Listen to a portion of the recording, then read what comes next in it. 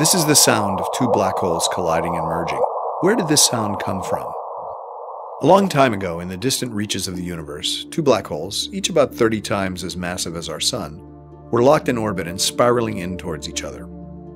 The only visible traces of this spinning cataclysm would have been the way their gravitational fields warped the light of distant stars.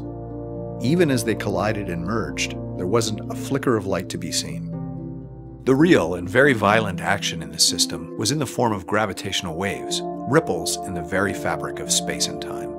These waves were constantly draining energy from the black hole orbits, leading to their ultimate collision and merger to form a single black hole. At that instant, the power of the gravitational waves was 50 times greater than that of all the stars in the universe combined. That pulse of gravitational waves, lasting only a fraction of a second, expanded through the universe, passing unimpeded through countless galaxies. About 1.3 billion years later, it reached Earth. Gravitational waves alternately stretch and squeeze space itself and everything they pass through, but the effect is minuscule. Their effect on Earth here has been vastly exaggerated to help visualize something that is otherwise invisible on this scale. To detect them and directly measure their properties, scientists built LIGO, the most sensitive measuring device ever made. LIGO uses a device known as an interferometer to measure the tiny displacements in space.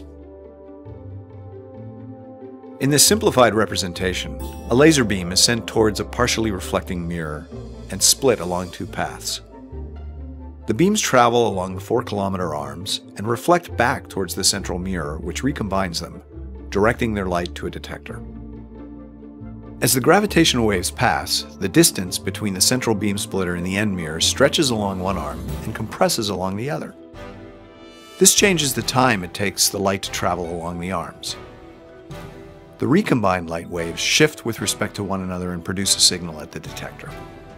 Incredibly tiny stretching and squeezing of space can actually be measured directly in this way. How little does space distort to make this signal?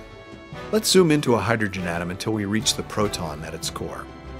LIGO is so sensitive it can measure changes in distance as tiny as 1,000th the diameter of a proton. And this tiny measurement, made by LIGO, was the final step in a journey that began 1.3 billion years ago in the distant universe when two black holes collided.